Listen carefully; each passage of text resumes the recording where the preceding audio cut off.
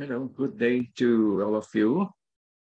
Um, this is a lecture on Agsine 99 and my part, together with Sir Dennis Ladindao, would be carry out harvest and post-harvest operations. So this is actually a 2-day session for this subject. No? And let me start by giving you an introduction on the importance of post-harvest and post-harvest operation. Okay, you have heard on the news about the impending food problem. There will be a problem in the food supply. At dito sa Pilipinas, si President Bongbong Marcos ay kaagad niyang naramdaman yung threat ng impending food problem. So, base rito sa isang nabasa ko ng artikulo, paano pakakainin kaya ang tao sa mundo? And by the year 2050, which will be some 28 years to go, there will be 9 billion people, and our global food system is facing a crisis. 1/3 of the world's available food either spoils or is thrown away before it ever reaches a plate. While 1.2 billion people go to bed hungry or undernourished. What this slide is saying is that maraming nasasayang na pagkain, at kung iipunin mo yung pagkain na yun, ay kayang magpakain ng 1.2 billion na mga taong natutulog ng gutom. Right, let me continue. Another information, there are 1.3 billion tons. I don't know how to count billions. 1 billion is 1 million, and there are 1.3 billion tons, tonelada. Ang isang tonelada ay 1,000 kilos. There are 1.3 billion tons of food is wasted or lost each year. This represents 340 pounds. So halos yan ay kulang-kulang na mahigit 100 kilo of food lost or wasted for every person on the planet. And then 1.6 billion people, perfectly consumable food that either spoils or get thrown away, could feed 1.6 billion more people each year. Ito ay pagkain na. Naluto na ito, nasa restaurant na ito, binili na ito. And yet, karamihan dyan, at tayo ay guilty dyan, maybe you also, ay guilty na maraming pagkain pa rin ang nasasayang. And in terms of money, in terms of value, 1 trillion. Kanina, we're talking about billions. Now, this is trillion. The retail value of lost and wasted food costs the global economy more than the combined 215 profits of the Fortune 500. Fortune 500 are the list of top businesses around the world. Another information about unconsumed food comes in two forms. Mga pagkaing hindi nakaka-consume, hindi nakakain. Ano itong dalawang bagay na ito? Una, 1/3 consumer waste. Waste occur toward the back end of the food chain where consumers buy too much and throw away excess foods. Meaning, yung binabanggit ko kanina, mga sayang na pagkain na yan, luto na yan. And then 2/3, ito ang ating pag-uusapan, is the post-harvest loss. So 1/3 yung masasayang, luto na yung pagkain, prepared na, sayang yun. But the greater part, 2/3 of the part, is the post-harvest loss. Meaning, pagkatapos maani, doon nagkakaroon ng loss. Loss, of course, at the front of the food chain when food rots in the field or is lost as a result of poor transportation networks or spoils in markets that lack proper storage and preservation equipment and practices. Right? So think about that. Doon sa tinatawag na food chain, diyan nangyayari ang great loss. At yan sinasabi, transportation, nabulok sa bukid, sa market, dahil walang proper storage or preservation equipment. So imagine if 1/3 of goods never made it to customers. Hindi na nakarating sa customer. 1/3. This is a reality of food supply whose loss 1/3 of the food produced globally. Nasira na ito, nabulok na ito. Hindi na nakarating sa consumer. I was looking at dito sa mga supermarkets. Diyan sa Robinson sa Tagaytay. Minsan pumaparada ko sa basement and may mga times na amoy yung mga rotting vegetables and fruits. Alam mo naman. So ibig sabihin ito yung mga hindi nabenta at nabulok na.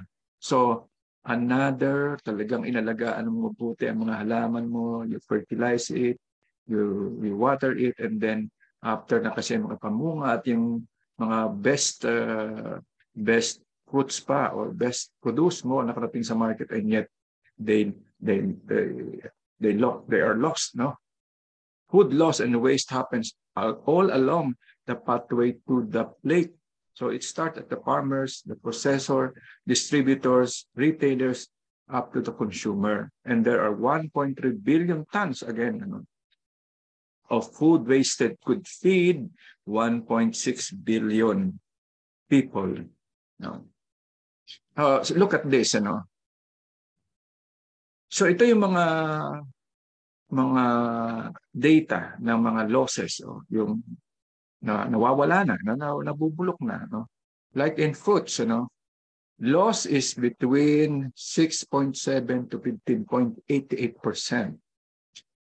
In vegetables, it's 4.58 to 12.44%. And oil seeds, 3 to 9.96, and so on and so forth.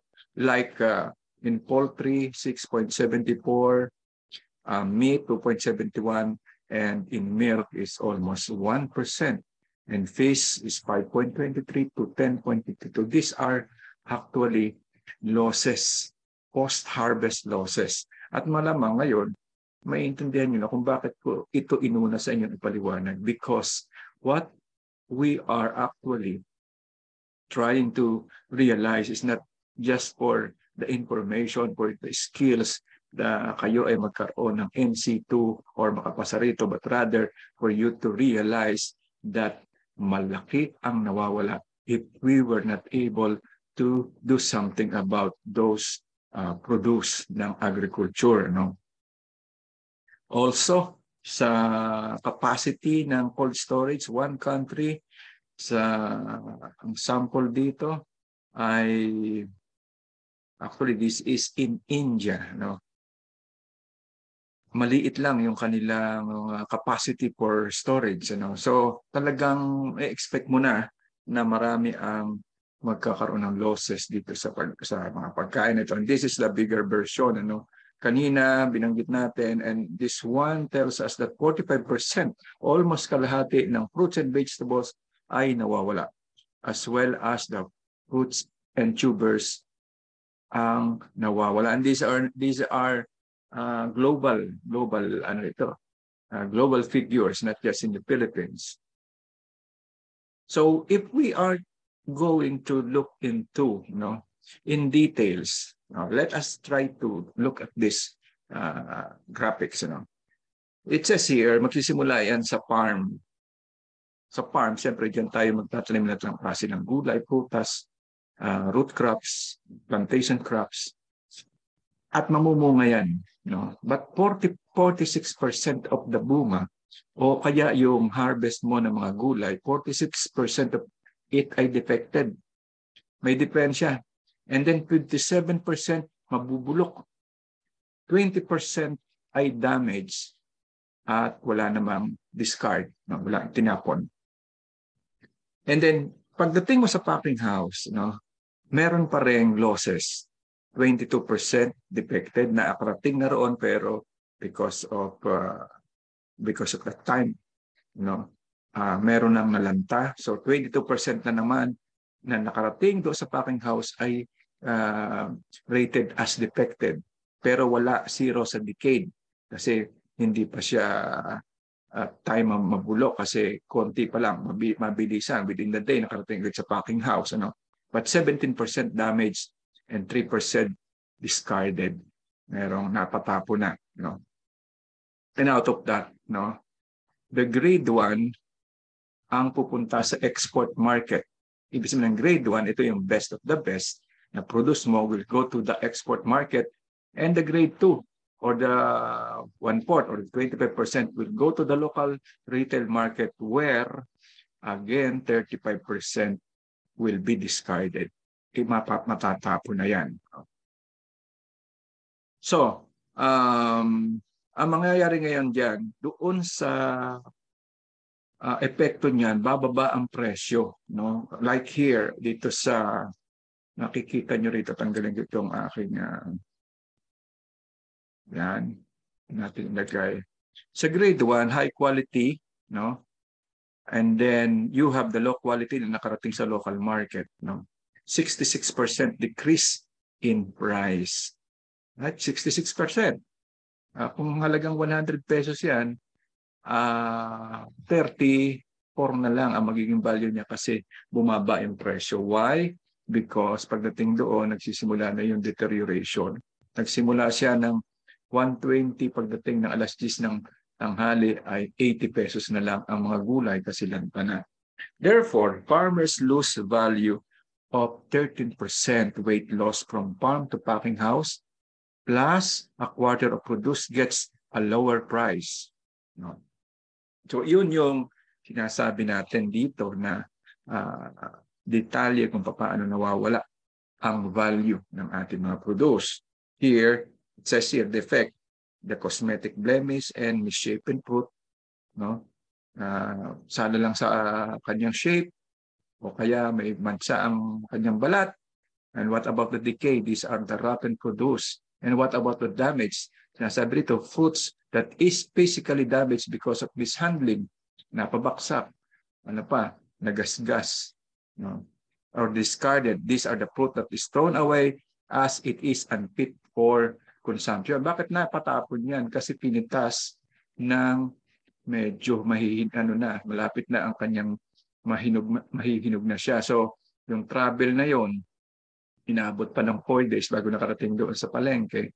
Then, hinog na hinog siya na roon. At wala nang bumibili siyempre, pipiliin niya yung magaganda and then pupersa ang mga tindera na itapon. Okay, yung iba, pinukuha na lang ng iba, pinapakain sa hayop.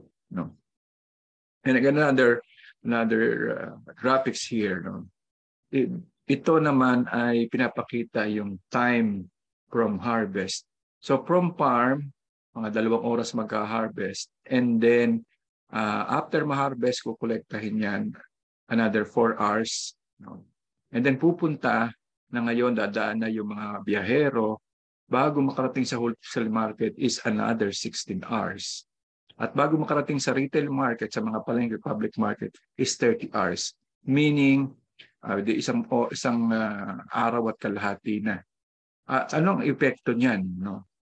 The effect would be from the farm, there will be quality loss. Quality loss meaning hindi na siya fresh, na overripe. So 65% defected, 40% decayed, and there will be 33% damage.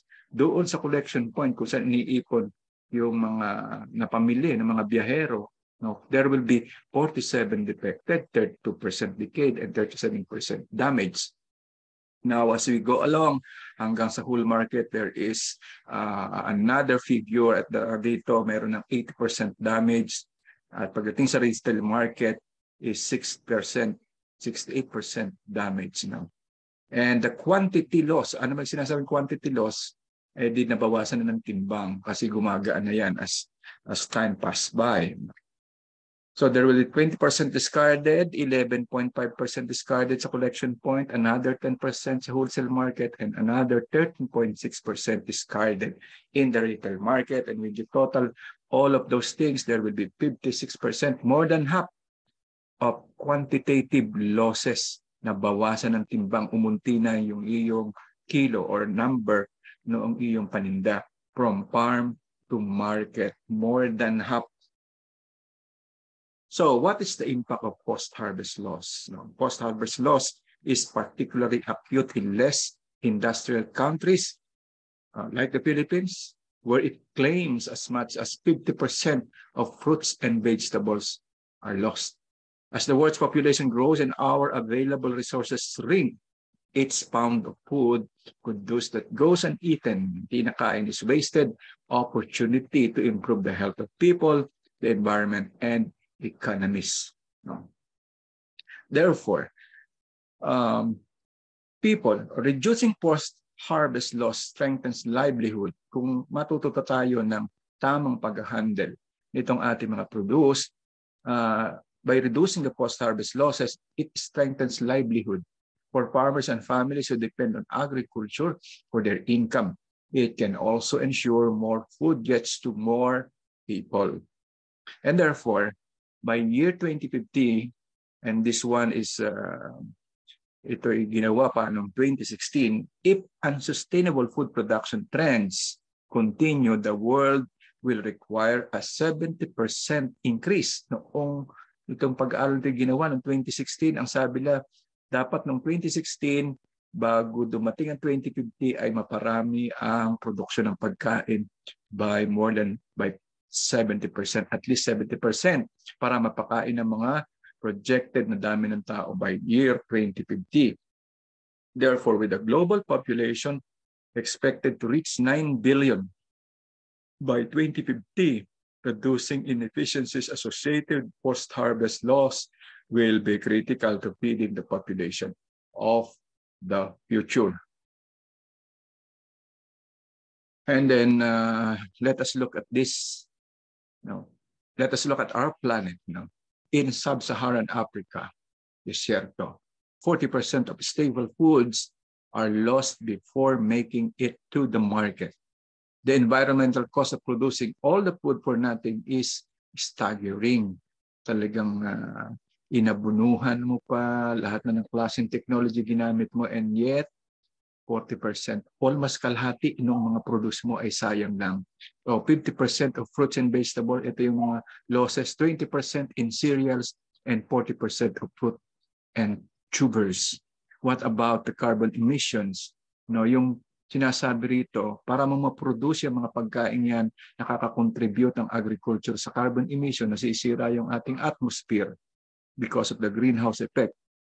We also use fresh water na sana magagamit sa iba, and yet ginamit mo sa pagkain, magpuproduce ng pagkain, nasayang lang naman. Also, the farmland, the arable farmland is wasted and soils are degraded unnecessarily because ginamit mo sa agriculture. And yet, yung napuproduce mo, almost kalahati noon will go to waste. So, very ironic ng ating nangyayari sa atin. These are global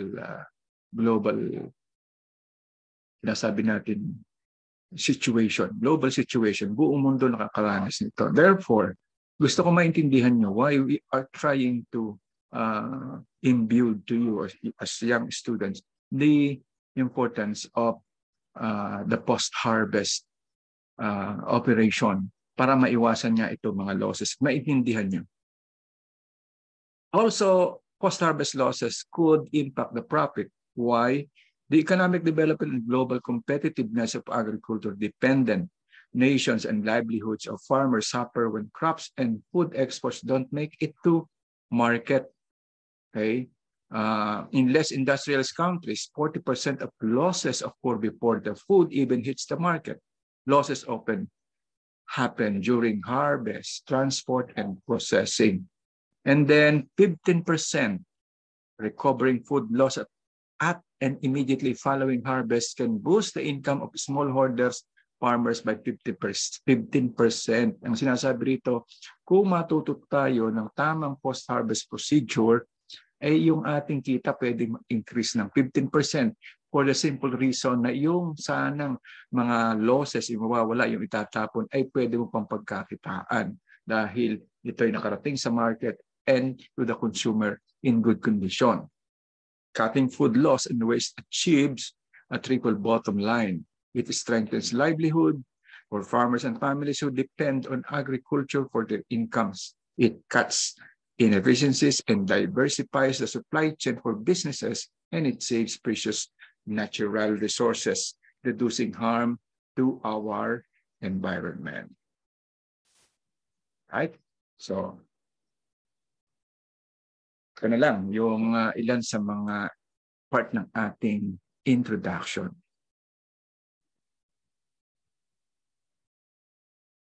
So, solving the solvable. May pag-asa pa masolve ito. Paano sosolvin itong magagawan pa natin ng remedyo, ang mga losses na ito? So, the United Nations Global Goals, ito'y sama-samang pinagplanuhan ng mga iba-ibang bansa, mayaman, mahirap, no? Provide a comprehensive vision for a sustainable future. However, their broad reach often leaves individuals, organizations, and governments wondering, where do we begin? We believe that starting with focus on specific solvable problems within the context of these goals offer a path forward to create enduring systemic change. No? At its heart, our approach to solving the problem of post-harvest loss focuses on the supply chain from the field to the market. It starts with how and when farmers in the regions experiencing the greatest loss, especially small farmers, plant, harvest, and store their crops, and continues along the chain to consider the transportation, handling, processing, packaging, and marketing, which is required to improve the amount of food that reaches consumers. An efficient, productive food system with minimized loss is our goal, and one that is well within reach. Kakayanin naman daw yan. We can ensure people are fed and that smallholding farmers move beyond subsistence income. Ano ba yung subsistence income? Ito yung basta mabuhay lang, basta may makain lang, subsistence, para mabuhay. No? But hindi yan ang goal natin, ang mabuhay lang, kundi kumita at umunlad. The answers are evident, but they require investment, infrastructure, policy, technology, and real champions. Sino ba itong mga real champions? Ito yung mga nag-move ng mga ganitong layunin. Ano? These are personalities. They are committed collaborators across the public, private, and social sectors. So, that ends our little introduction. No? I hope na nagkaroon kayo ng pagkaintindi sa importance nitong ating pag-aaralan. At ano ba itong ating, anong kahalagahan na ito? Therefore, the unit competency, itong inyong makukuhang kaalaman o kakayanan, competence, is the carry-out harvest and post-harvest operation. Paano mag-ani at pagkatapos mag-ani, ano yung gagawin? No? So, this module, the unit covers the knowledge, skills, and attitudes required to perform harvest and post-harvest operation of major agricultural crops, including maintaining quality of produce for distribution. This unit also includes proper use of tools, equipment required to perform the activities.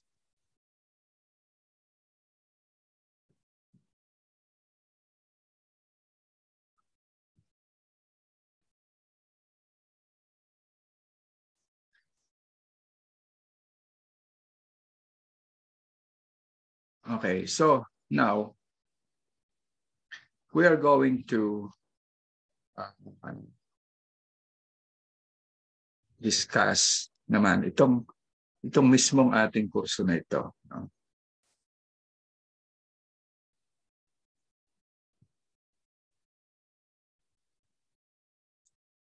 Just a minute. I'm trying to fix this thing. Okay.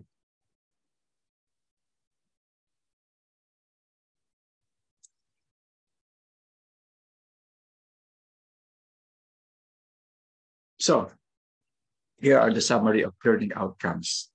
Number one, upon completion itong module ito, no, you as a student or trainee will be able to, number one, perform the pre-harvest operation.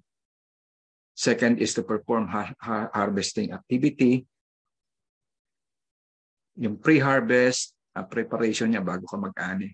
Tapos yung actual ng pag-aani. And then perform post-harvest operation after mag-ani na. And then monitor storage, pests, and diseases. Yan yung apat na learning outcomes natin. So, doon sa perform post-harvest operation, kung kayo ay ating i-grade, you should be able, dapat makita ng mga assessor na marunong kayo mag-identify ng crop maturity. Ano ba yung crop maturity? Kung yan ay magulang na, kung hinog na, kung pwede nang pitasin at merong tinatawag na parametro o parameters affecting physiological growth and physical indicators.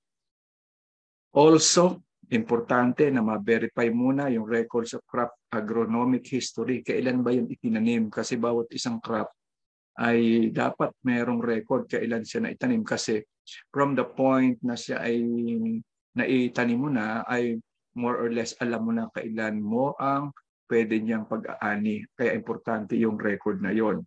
And reference to maturity, kailan siya mahihinog, kailan siya magulang. Also, kinakailangan din i-prepare yung field na pag-aanihan mo and by removing obstructions. And then check records crop to be harvested. So there will be parameters of crop maturity. Ito yung mga pag-aaralan din natin. Physiological growth and physical indicators. Obstruction from the field. Siyempre, yung mga nakahambalang daw mga sanga, dapat tanggalin niyo muna. Harvesting tools and materials, siyempre, kinakailangan merong dala kang mga pang-harvest. Now, the conditions, the students' trainers must be provided with the following. Or the student should provide the following. Number one, materials, tools, farm implement, and simple equipment. And also, kinakailangan yung damit mo ay bagay sa pag-aani. So meron kang PPE, personal protective equipment, na ito naman, nasabi natin, kinakailangan maaari, yung haba manggas, meron kang sombrero, anything that could protect you from excessive heat, ng sun rays, okay?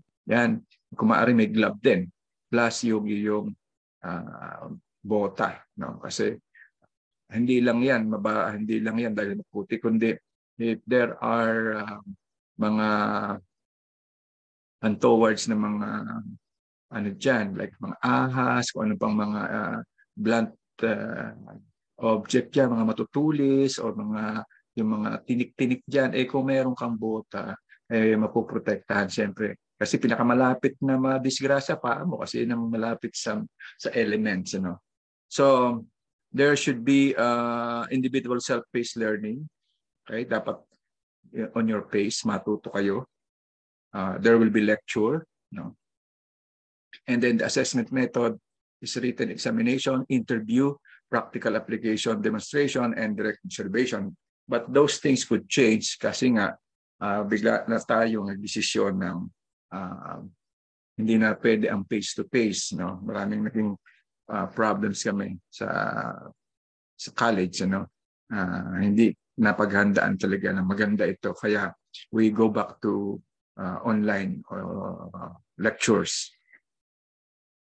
Now, as an introduction, pag-usapan natin yung maturity of crops. This generally refers to the attachment of the last stage of the biological function of the part of a plant or the complete plant. It can also be a specific stage in the plant life or of the fruit which they grow to maximum size. No?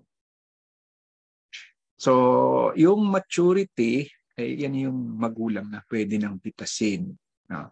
Now, dalawang klase yung crop maturity. Yung una, yung physiological. Kung saan pwedeng talagang yung buto niya ripe na, matured na, pwede na sumibol. Yun yung physiological.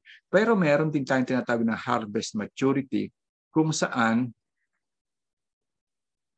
ating hinaharvest siya depende sa gusto ng market. Kaya siya harvest maturity. Sample natin. No? Hindi ka po pwedeng magbenta noong mais na puti, yung kinakain natin, masarap at matamis, kung siya ay yung magulam na kasi matigas yung pagka-ilaga. So meron talaga siyang time na harvest maturity. Pero yung kung titingnan nyo, hindi po pwedeng mabuhay pa yung buto na yan kasi yan ay ano pa, young, kumbaga hindi pa siya matured. Pero kung iintayin mo naman siyempre ma-mature siya, hindi na siya pwedeng ilaga kasi matigas na siya, hindi na siya masarap. So merong physiological maturity at harvest maturity, whereas ang sinusunod natin ay yung demand ng market. Another thing is the maturity index for a commodity is a measurement or measurements that can be used to determine whether a particular example of the commodity is mature. These indices are important to the trade in fresh fruits and vegetables for several reasons. No? Ito yon, ang attributes. No? Tatlong bagay ito for the grower. Ito yung nagtanim, handler, ito yung mga biyahero, at consumer. Ito yung kakain na, yung bumibili na. Sa grower, ang tinitingnan niya yung good appearance, high yield, marami mamunga, siyempre resistant to disease, easy to harvest, and resist damage. Ang mga handler naman, ito na lang ang kanya tinitingnan. Good appearance, shelf life, matagal siya bago mabulok, matagal bago ma-deteriorate. At saka firmness, yung medyo may katigasan pa ng konti, mahahalata mo naman yan. Ang mga consumer naman, ito yung kanilang tinitingnan. Good appearance. Di ba? Mapili ang mga consumer. Firmness, ipipisil-pisilin pagka medyo lantutay na, hindi na ayaw na nila.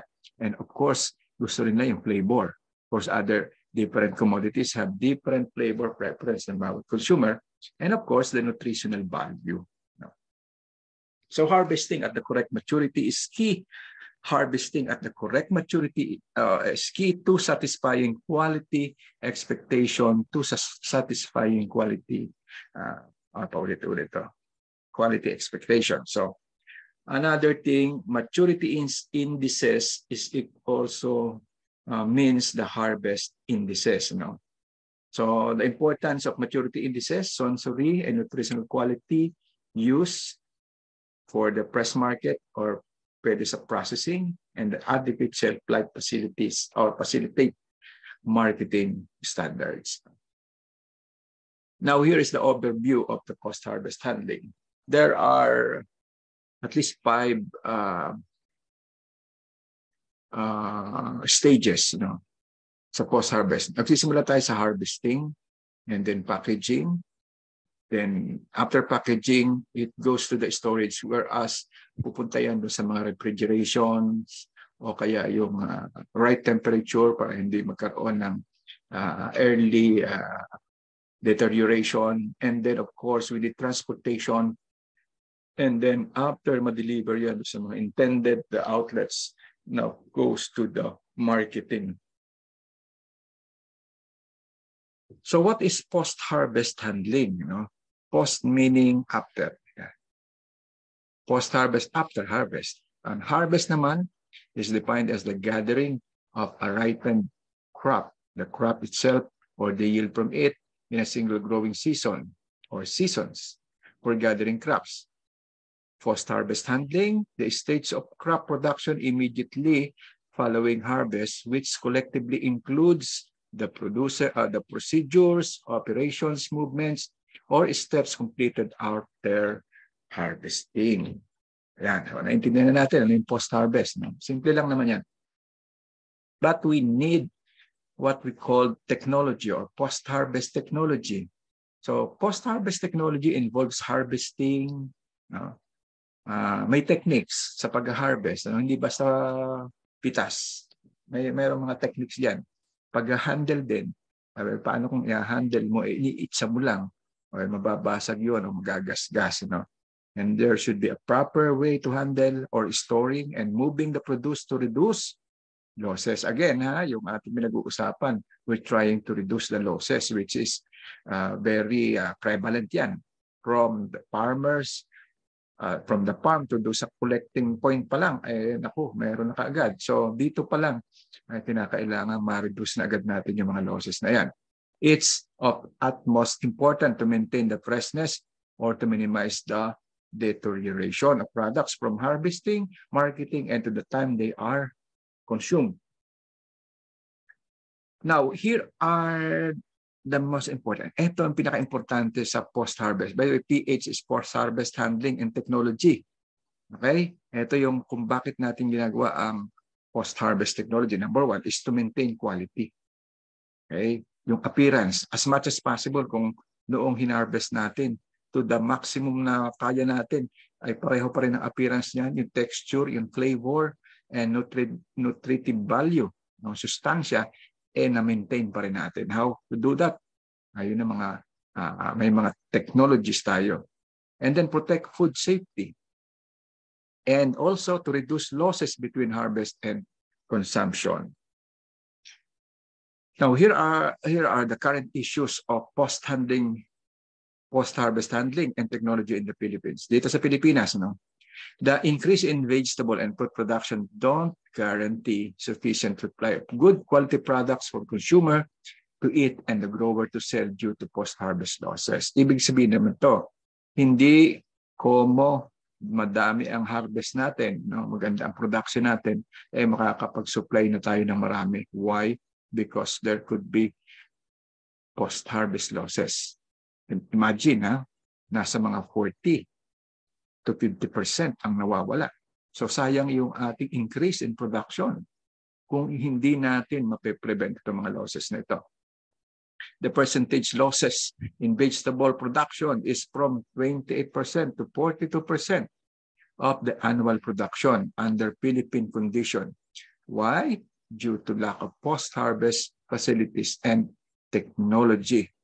Basta na. At walang mapaglaglahan, walang mapaglagyan. This is because the Philippines is still lagging behind in post-harvest technologies as compared to the developed countries. Yun, doon tayo naiiwanan. Hindi natin ma-preserve ang ating mga produce. Kaya along the way ay nagkakaroon tayo ng great losses. So here are the objectives of applying post-harvest handling and technology. Again, to maintain quality, such as appearance, texture, flavor, and nutritive value, to protect food safety, and to reduce losses between the harvest and consumption. Therefore, effective management during the post-harvest period, rather than the level of sophistication of any given technology, is the key in reaching the desired objectives. While large-scale operation may benefit from investing in costly handling, machinery, and high-tech post-harvest treatment, often these options are not practical for small-scale handlers. Instead, simple low-cost technology is often appropriate for small-volume, limited-resource commercial operations, farmers involved in direct marketing, as well as for suppliers to exporters in developing countries. So here are the issue.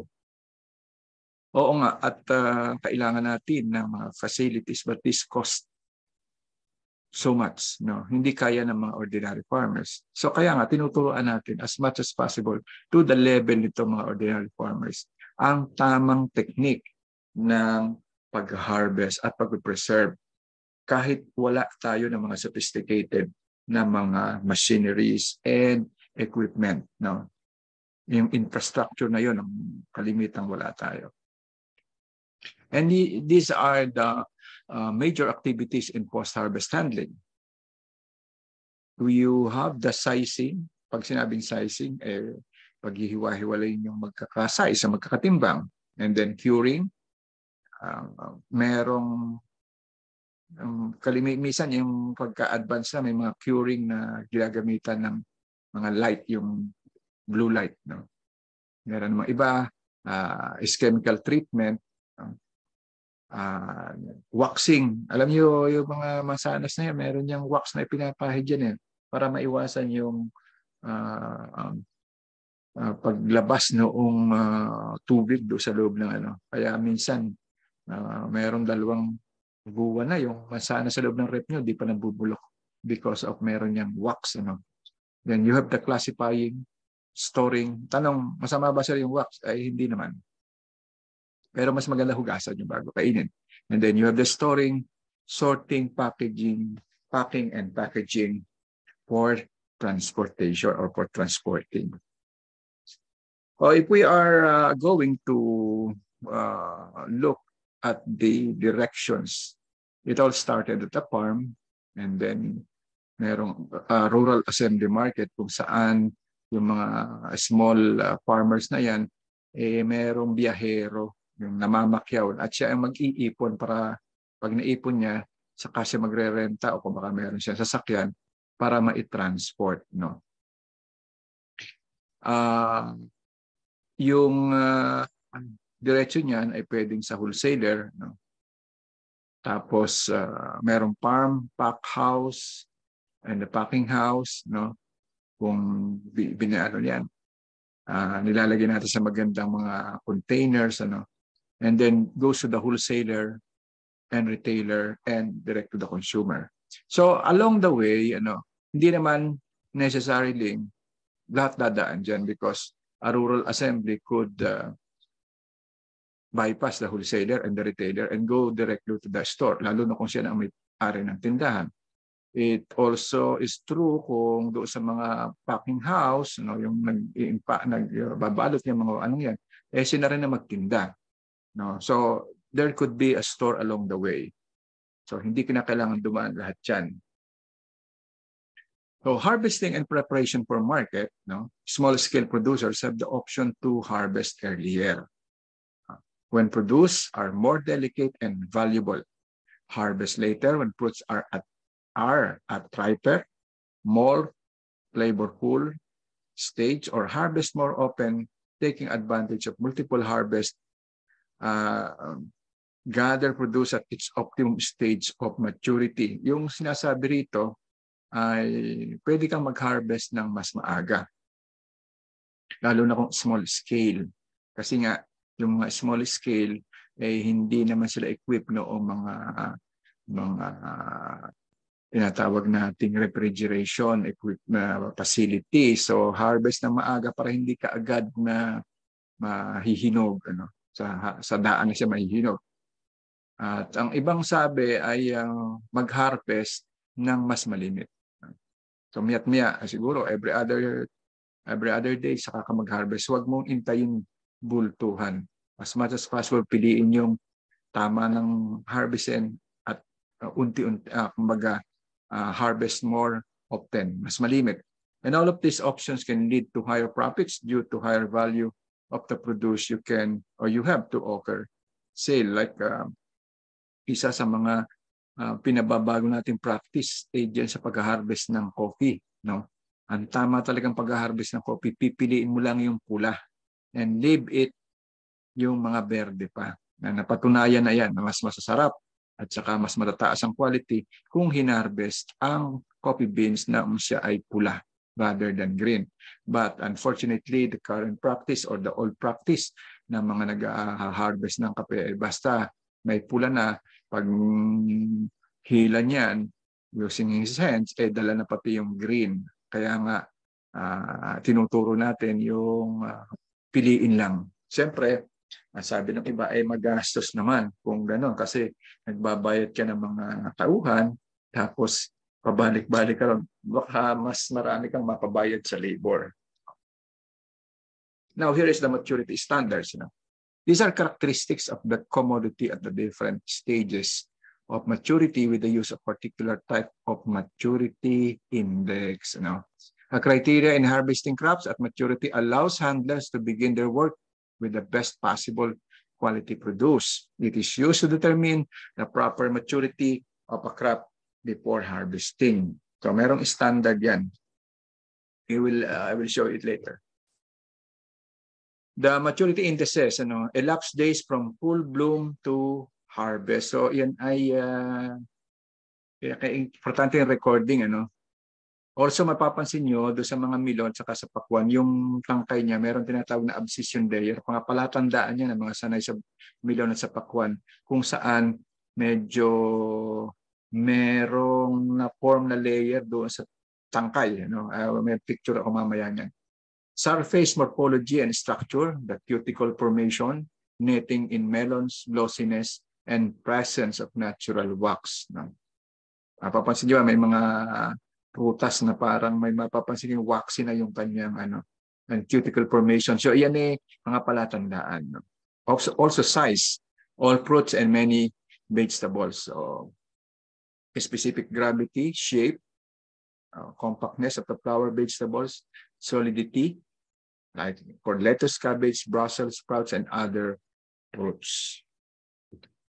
Now, textural properties. Ano ba yung mga textural properties? Firmness. For apple, siyempre ayaw mo na medyo malambot, pears and stone fruits. Tenderness.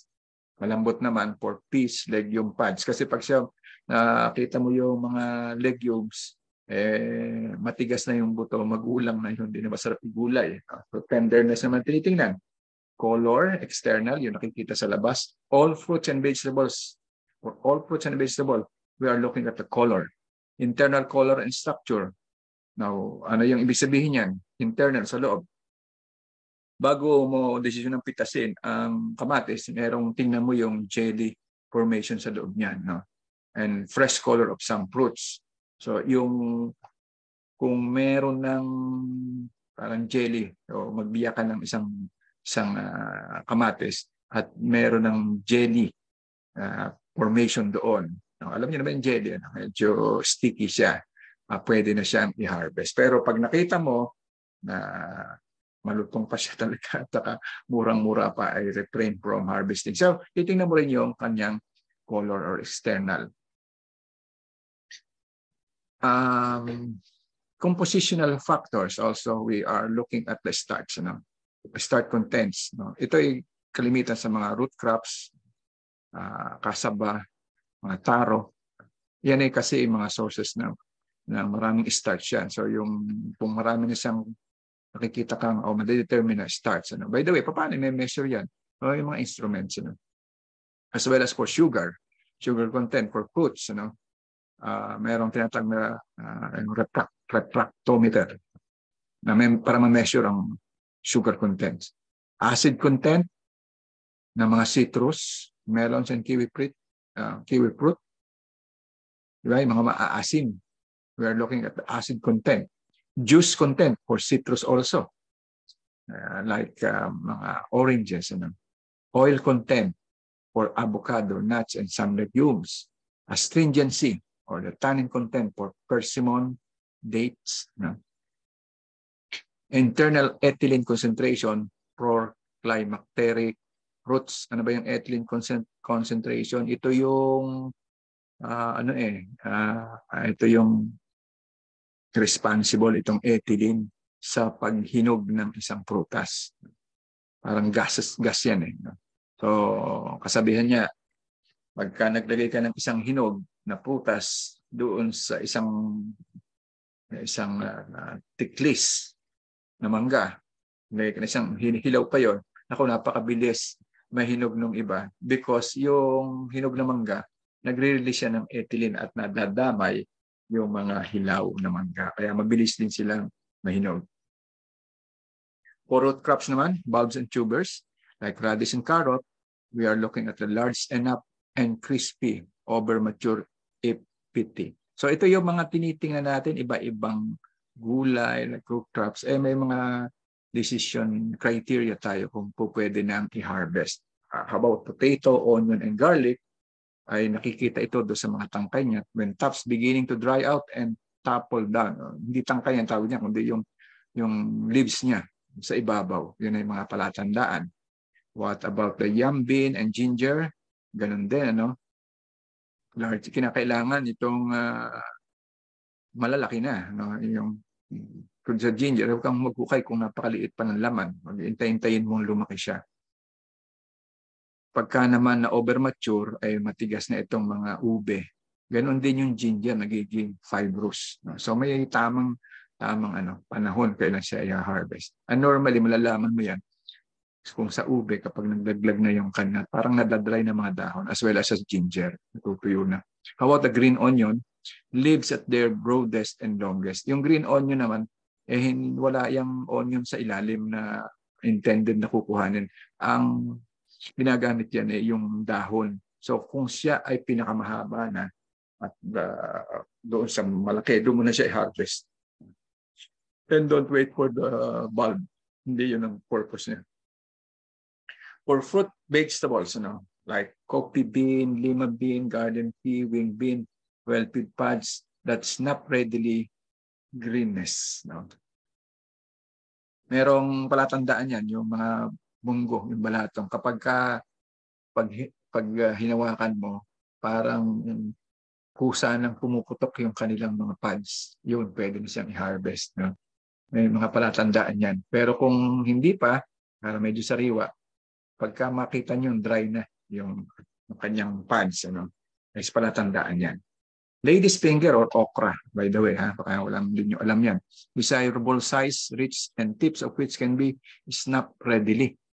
Yung ayaw mo ng magulang yan, yung medyo pag pinitas mo, mura-mura pa siya. Kasi pag magulang, fibrous na.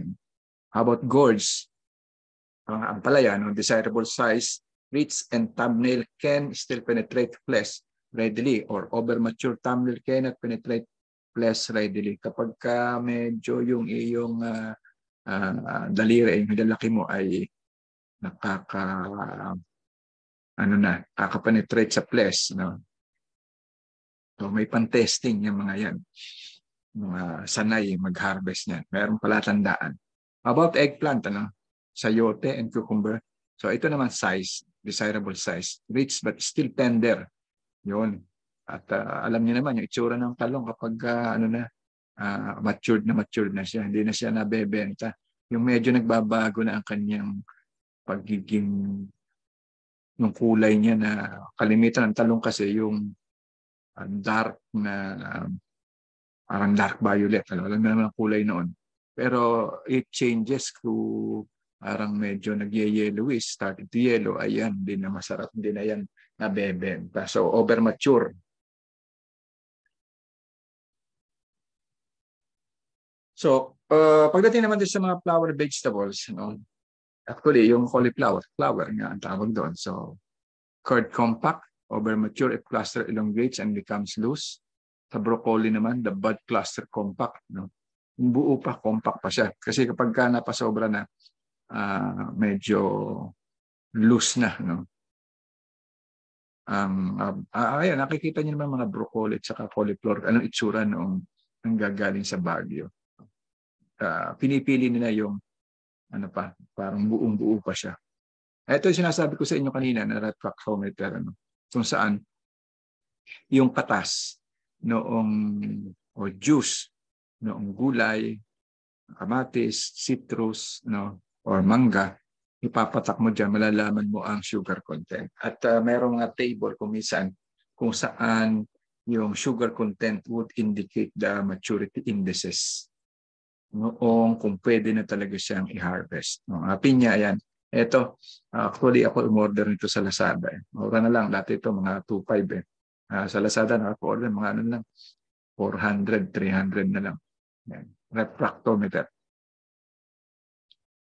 So, I think we need to cut short muna rito because we will have a new topic, itong mga parameters. And ikakat muna natin dito ang ating lecture, and I will record another one after this. All right. Thank you very much for listening. And this is part 1 of our lecture.